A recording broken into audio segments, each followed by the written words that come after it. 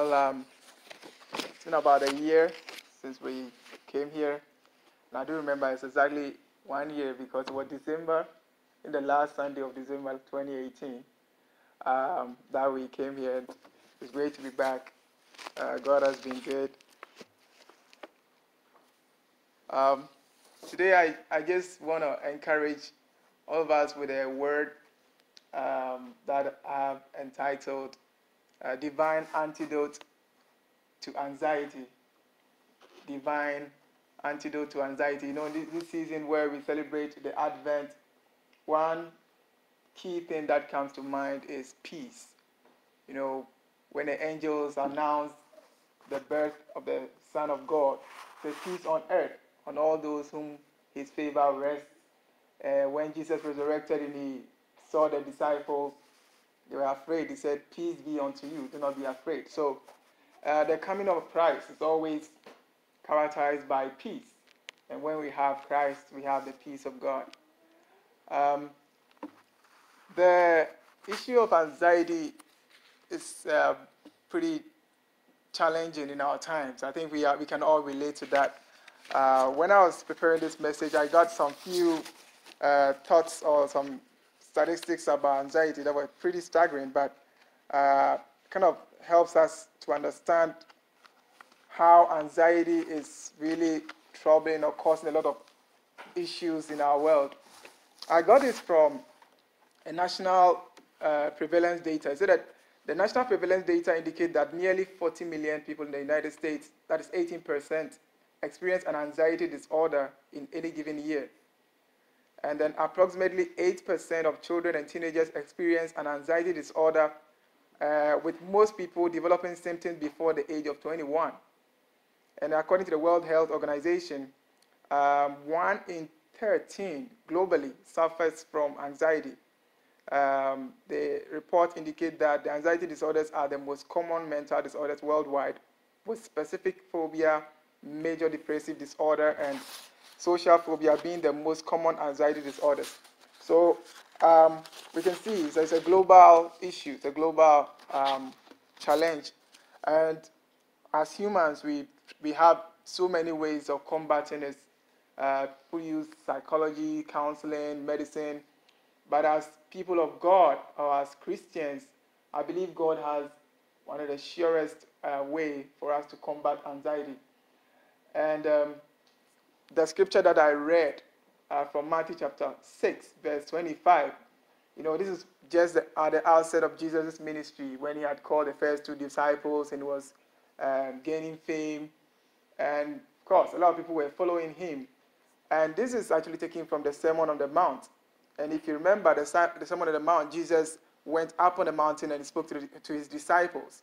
So this statement or this passage was addressed to people who had relationship with Christ, people who were, disciples of Christ. They were not just ordinary people or, the general public. So without a relationship with Christ, it would be difficult to even carry out the Sermon on the Mount. So I just want us to note that the teachings here were addressed to people who had relationship with Christ.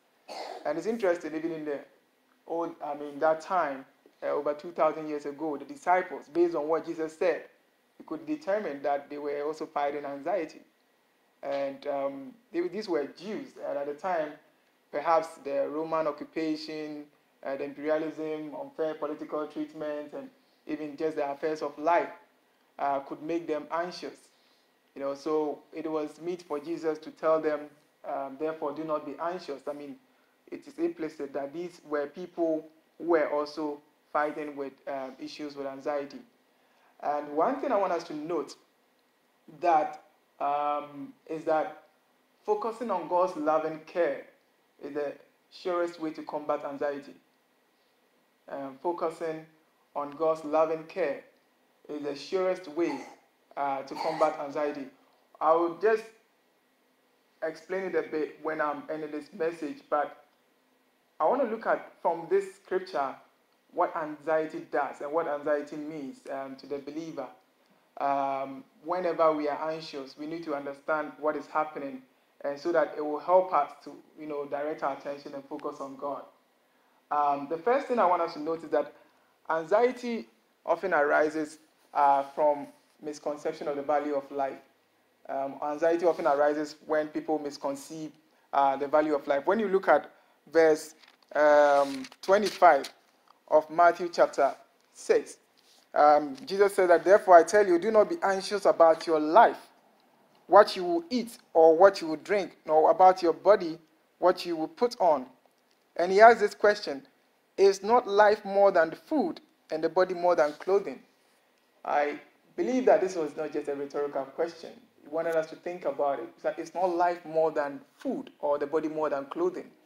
So if you look at what he said here, and then if you move to verse 31, where he says that, the Bible says that, therefore do not be anxious about anything. Do not be anxious saying, what shall we eat? What shall we drink? Or what shall we wear? And then 32 says that the Gentiles seek after all these things, and your Heavenly Father knows that you need them.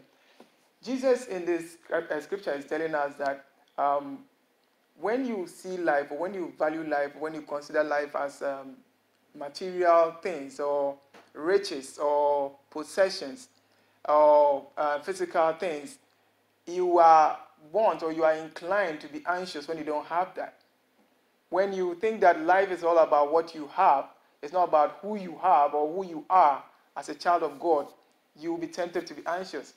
And in this scripture, it says that it's not life more than food. It means that to Jesus, life is more than what we eat and what we wear. But it's pretty tricky when you look at the Gentiles, they seek after all these things because they think that that's what makes their life valuable.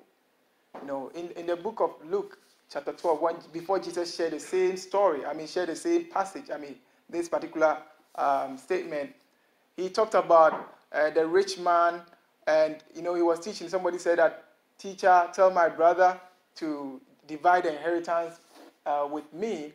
And he said that, who made me a judge over you? And Luke 12, he said that, be careful of all covetousness, because a man's life does not consist in the abundance of his possessions. So to Jesus and to God, the life of the believer, a life of the human is not in what he has. The life of a human being is in God, because God breathed life into man. And when we become children of God, it becomes even clearer, it becomes more evident, because we understand that our life is in God. In Colossians, when Paul talks about we fixing our eyes on things above because we died and our life is in God. So when we see that life is not about things, it's rather in God, it keeps us from being anxious. But when we see that life is about the things that we have, then if we don't have them, of course, we will be anxious. And interestingly, you notice that how you see life determines what you seek in life. When you see life as life is a relationship with God, life has a source in God, then everything that you seek that with that mindset, and you align all your pursuits, you align all your relationship, everything that you do with the will of God. So that is one key thing that Jesus was pointing out, that our life is in God. Our life is in God. It's not in the things that we have. And then the other thing that anxiety does, according to this passage, is that anxiety often neglects the obvious providential message. The obvious message from God. When you are anxious, you neglect it. You even overlook it, and you forget it.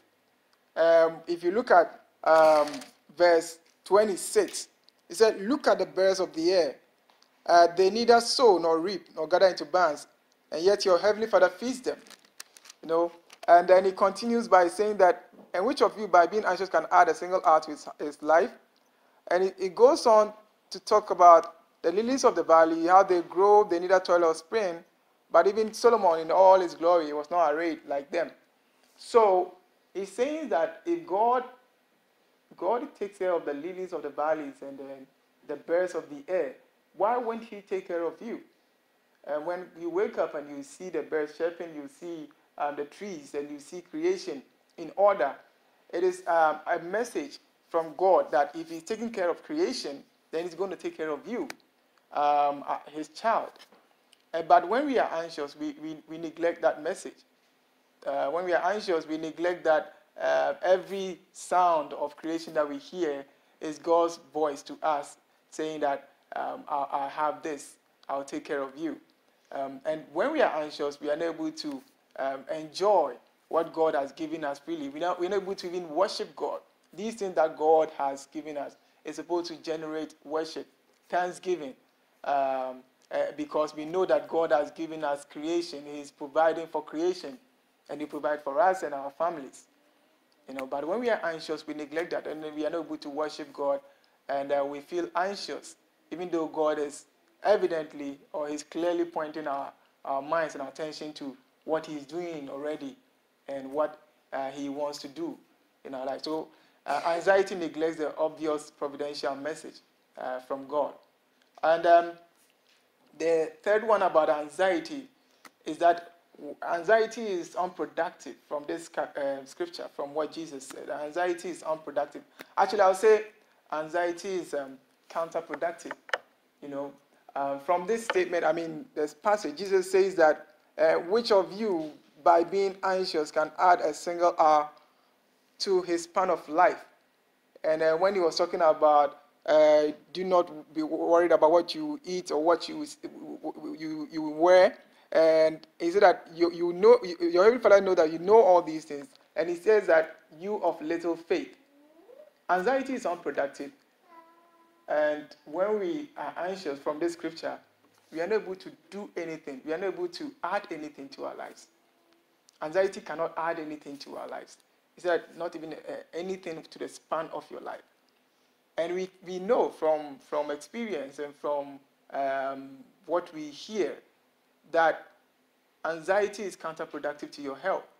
Anxiety brings a lot of disorders, as I read from the statistics. It brings a whole lot of health issues, and it's even counterproductive to your faith. Jesus said, "Oh, you of little faith." So when you are anxious, anxiety is an expression of unbelief.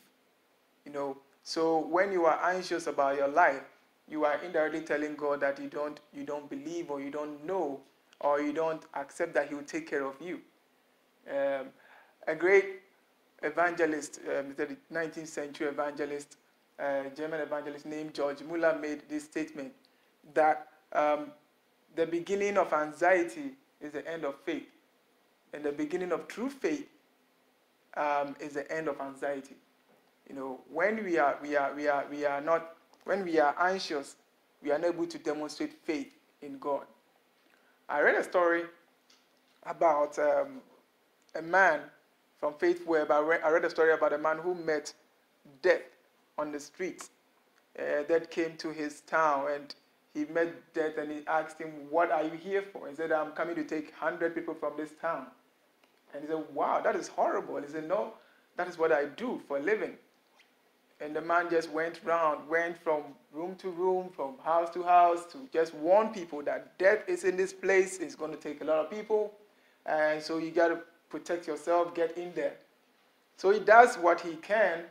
And then by the end of the day, he meets death again. And he hears that 1,000 people have passed away. So he becomes so angry, and he asks that, "But you told me you're going to take only 100. Why did 1,000 people die?" And he said, "Yes, I kept to my word. I did take 100, but anxiety or worry took the rest." And the man said, "Wow. Well, as I said, that was, just planning to take 100.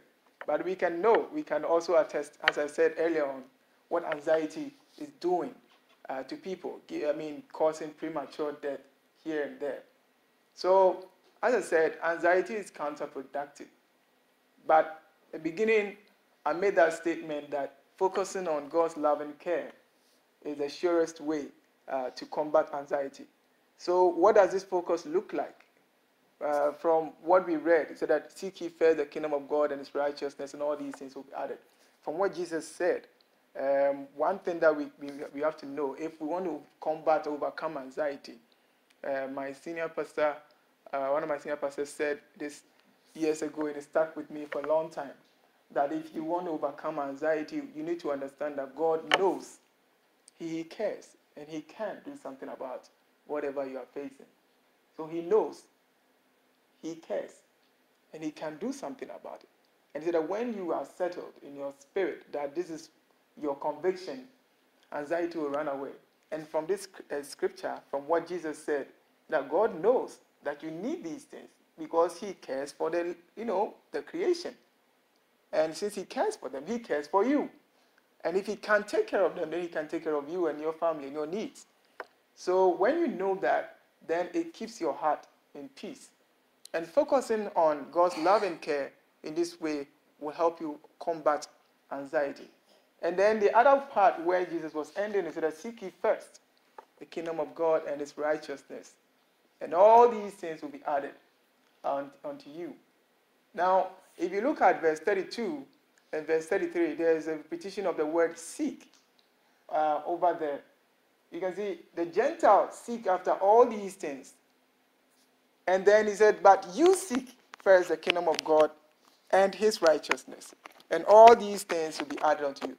Now, in the original language, the word seek, even though the root word is the same, is a different word that they use for the two verses. In the first one, which is seek, the Gentile seeking, the meaning of the word there is that when you are seeking frantically, you are diligently or you are frantically seeking something, you are craving for it, and you are just searching and going around, desperately trying to get something. There is no object, there is no specific purpose to the seeking. In the second one, when Jesus said that seek ye first, in the original language, the idea is to seek in order to find, by meditating, by pondering, by inquiring into something. So you are seeking with an object in mind. When you look at the beginning of the Sermon on the Mount, Jesus was talking about the Beatitudes.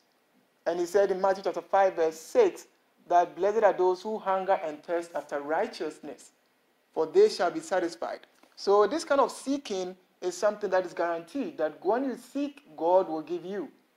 Now in our Lord's Prayer, we just prayed that our Father who art in heaven, hallowed be thy name, your kingdom come, and your will be done on earth as it is in heaven, right? So the will of God is that his kingdom will come on earth. And what is his kingdom? His kingdom and his reign or his will is that righteousness will prevail in your communities, in your home, in your church, in your nation. So when you are seeking first the kingdom of God and his righteousness, definitely he will add other things and it will keep you in peace. And how so? Because when you are seeking first his kingdom and his righteousness, you know that you are in his will. So it keeps you in peace. When you are in the will of God, you experience the peace of God. And that is what he wants to do. And when you are seeking his kingdom and his righteousness, you know that you are just partnering with him and he is doing the work. Paul told the Philippian church that work out your salvation with fear and trembling. But then he said that, for it is God who works in you both to will and act according to his good pleasure. So the righteousness that he's producing in you is from the Spirit. It's not your own power. And because of that, you are at peace. And the righteousness he's producing in your family and in your community is because of his power. It's because of his grace and his mighty hand and his provision. So you are at peace because you know that the results actually comes from God. The success comes from God. So you do your best.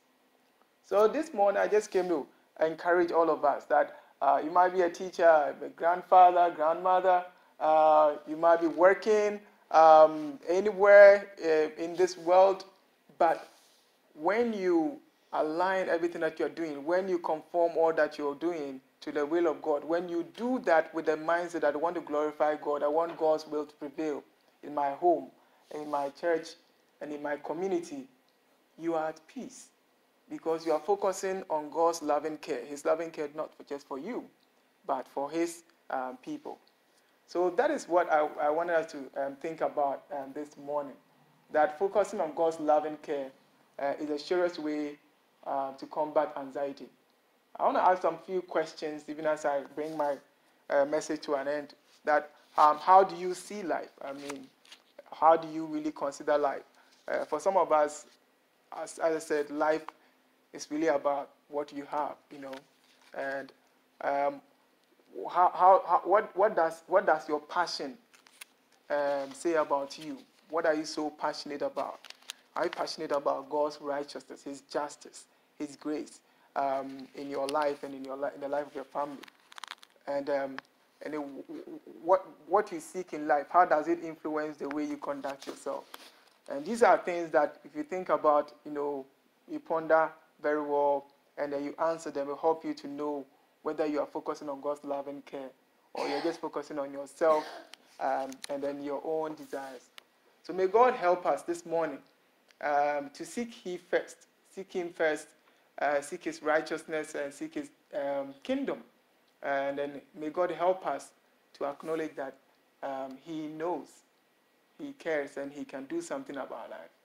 May God help us to focus on His love and care, and then enable us to overcome anxiety. And may the peace of God that surpasses all understanding guard our heart and mind in Christ Jesus as we meditate on these. Amen. Amen. Let's pray. So in Jesus' name, we thank you, Father, for this word. Continue to help us to overcome anxiety even as we focus on you and your loving care and your kingdom and your righteousness. Enable us and remind us of these even as we walk through the end of the year and as we enter 2020. May we walk through 2020 anxiety-free in Jesus' name. Amen.